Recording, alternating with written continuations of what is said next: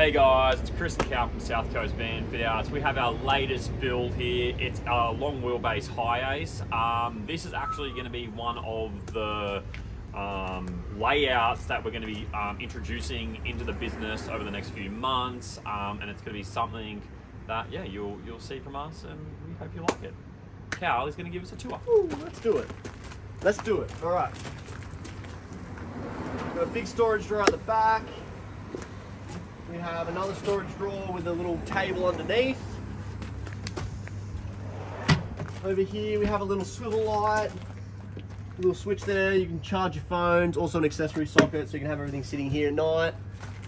Under here we have lots of storage down in there so you can store your clothes and stuff all the way down to the wheel arch. Up the top here we have a little overhead cabinet, more storage there. We have a little wall fan here so you can kind of chuck this on and keep yourself cool when you're sleeping. Go around the front. I'll stay here. Oh, what do we got here? Little flip down TV. So this guy will just fold up. Good to go. Look at that. I'll come around that side. Yeah, come around here, Chris. This is stepping in. Inside we have a little push to open table so you can get your dinner in here, and a bit more prep bench, little cutlery drawer, have our little 65 litre Bushmans. Oh, a couple of beer skis. A couple of beer skis in there. His and her storage drawers. Everything's on Gold RV Labs as well. Also have a little pantry in here. So I get a little that one.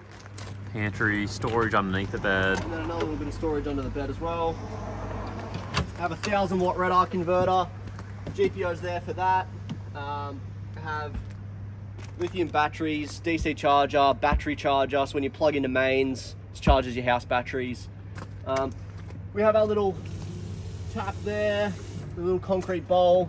This guy swivels out so you can hang out the back there and have a little shower. We also have hot water as well. So flick that little switch there. Hot water takes about half an hour and you've got 10 litres of steaming hot water. Outdoor kitchen. Out the back here. Outdoor kitchen here. So that can flip up so you can access all that, and then stick your cooker on there and good to go. As Chriso said, this is something we'll be introducing as like a fixed package, so we'll be like a little bit more affordable. We'll be able to kind of get them out a little bit quicker as well. But yeah, over the next few months, watch out for it. Max Air. It's going to be very similar to this. There'll be choices you can choose with, like obviously sinks and kitchen setups and stuff like that, but the layout will kind of remain the same. And yeah, stoked on that. Ew. Thanks guys. Thanks guys.